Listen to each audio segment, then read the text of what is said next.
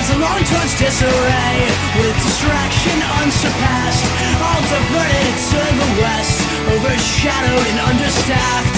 If this all went up to plan, they catch that fish they'd like to fry. The rationale behind that mess out in the desert would quickly die. So they'll run this out on the low, cause when a product's doing well and it's flying off the shelves, the competition's hard to sell to the throng of the fastest forgetters.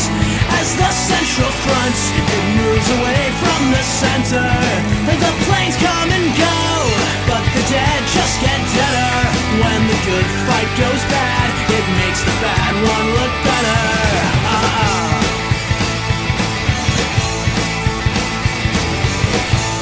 In the backs of morning minds, on the footnotes of the page, they'll all languish in the shadows of the other's failing grade. Cause the one they came before, it's now an afterthought. There's no such thing as a good war, but if there was, I fast forgot. I'm not distrustful all the time, but I'm afraid that's where I'm at. The squeaky wheel, it gets the grease, not when the other tire's flat. The forgotten 20,000, a battalion undiscussed, scribbles on a postcard home. Hey, remember us, out on display for the fastest forgetters. As the central front, it moves away from the center, a quick paradox that you can quote to the letter.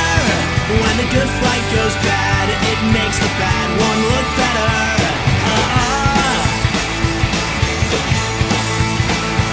In the face of one unparalleled disaster, modest failure's easier to ignore, and it's hard to bring this up in conversation. No one mentions either one anymore. And if a helicopter crashes in the forest and no one can report it, does it still make a noise? No, I don't know for sure. No.